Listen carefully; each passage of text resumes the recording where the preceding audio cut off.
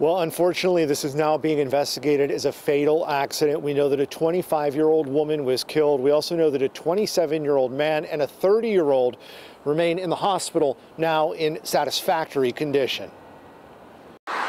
Along Aurora and 96, a reminder of the life lost. Our deepest condolences and sympathies to the family that lost their loved ones. It's just sad. Reggie Haywood was working at this building supply company, just finishing his day when he heard the crash and immediately knew something was wrong. I've never heard a noise like that before. I mean, it sounded like somewhere out on the airport or something, like a jet or something. Traffic on Aurora at a standstill around 3:30 Tuesday afternoon.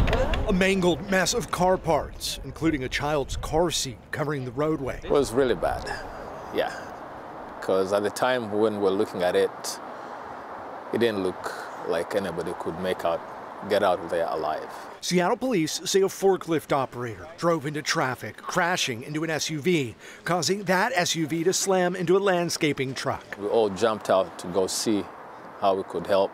There was a forklift in the middle of the street and one truck on the other side. The crash injured 2 people, killed a 25-year-old passenger. By the time the ambulances came and started to cut her out and stuff like that, I saw her face and that's all I wanted to see. Haywood documented the aftermath on his cell phone, showing us this picture of the man believed to be the forklift operator. Behind him, a police officer holding bottles of vodka. Obviously, anybody driving a forklift that we suspect to be under the influence of alcohol or any narcotics is absolutely going to be arrested. It's unacceptable.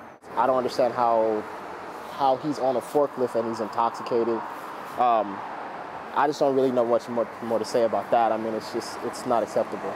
A woman lost her life yesterday because of, stuff like that.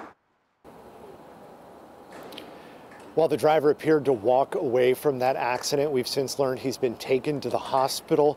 After he receives treatment, he'll be moved to the King County Jail. From there, he'll see a judge and likely face a charge of DUI, if not more severe charges.